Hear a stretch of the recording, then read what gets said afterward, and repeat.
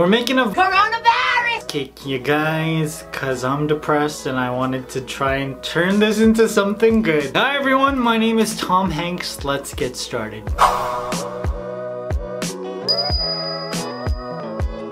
Now before we get into this video, there are links in the description box so you can help donate to organizations that are helping fight the coronavirus. We are all affected by this, so if you can donate, please do. So like I said, the reason I decided to make this cake is because I am deeply saddened by how this is affecting everyone. My parents are older, my aunt who is 80 lives with them. Because they are high risk, I'm the one that goes out, buys the groceries, buys all the supplies, drops it off so that, fingers crossed, they won't be affected by this. Standing in the Costco lines, standing in the Walmart lines, watching the news, it's driving me insane. And so I thought I would take this virus and try to create something good out of it. And so that's why I've been doing quarantine cooking.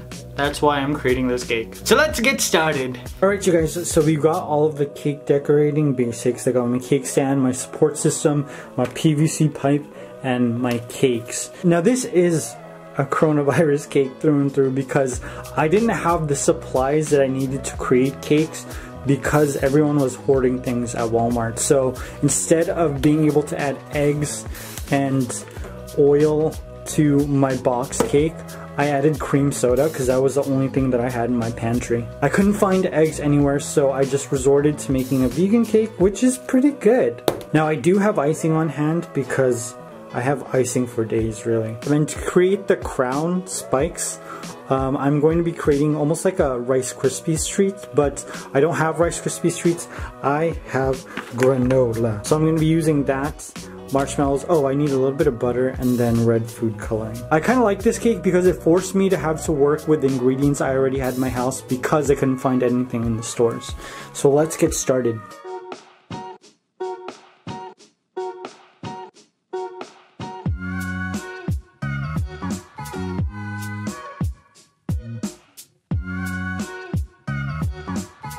Quarantine life is so boring, you guys. You have to find ways to entertain yourself. Today I was feeding my cats and looking at the photoshopped picture of the cat on the bag, and I was wondering, what would I look like if I made that face?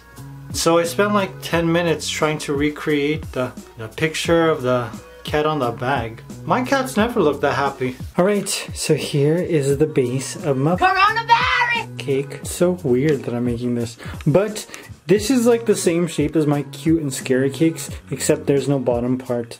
I'm just gonna pretend that it's just like floating in the air, even though you can see this, but that's fine. It doesn't bother me, it's fine. I'm gonna place this in the freezer to set up, and then I'm gonna start to work on my granola Krispies treats. Ooh, I'm excited about that part.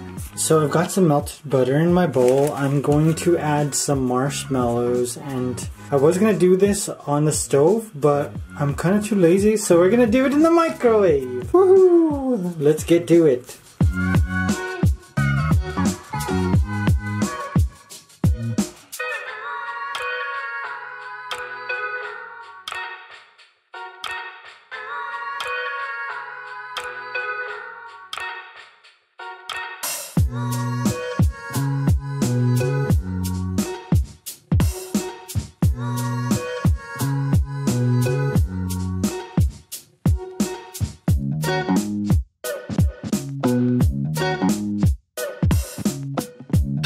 Okay, so I've got my Rice Krispies Treats mixture. I put shortening on my gloves so that they don't stick, and I'm just going to incorporate all of this until everything is covered in red. Oh, that's good too. Originally I was gonna do this with fondant, but this is so much tastier. So the picture that I'm using is a picture that they've been using on the news all the time. It's gray, and then there's red spikes coming out of it, and that's why it's called the coronavirus. Because corona in a different language, I think in Spanish, maybe, I don't know, means crown. And so these spikes are like the tips of a crown. And that's what attaches to your throat and your nasal cavity through your mouth, and then it just starts infecting the rest of your respiratory system. Trust me, I'm a doctor. No, don't trust me, I'm not a doctor. So I'm gonna finish mixing this and then I'm gonna start to shape it. So when you're creating these, you're basically just creating a triangle, and this is the part that attaches to the rest of the virus, I think. And this is what attaches to your lungs. Got that, and you're just gonna repeat this process over and over and over again until you have enough coronavirus Rice Krispies treats, rice granola Krispies treats for your entire cake. I need to stop eating this. I don't know if I have enough. I just keep eating the pieces. It's harder to eat than Rice Krispies treats, but texture is bomb.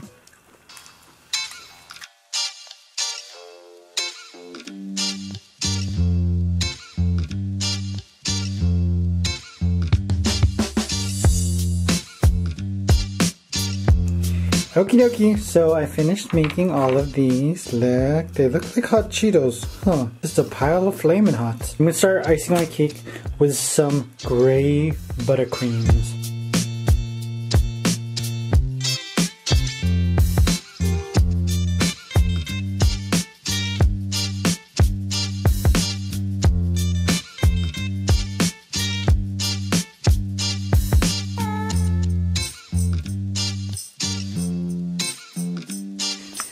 Alright, so here is the cake so far. I added texture to it so that it looks like it's trying to grasp onto a host like a virus does. I've got a few more pieces of icing detail to create with some yellow and some orange icing. And then it's time to add my hot Cheetos.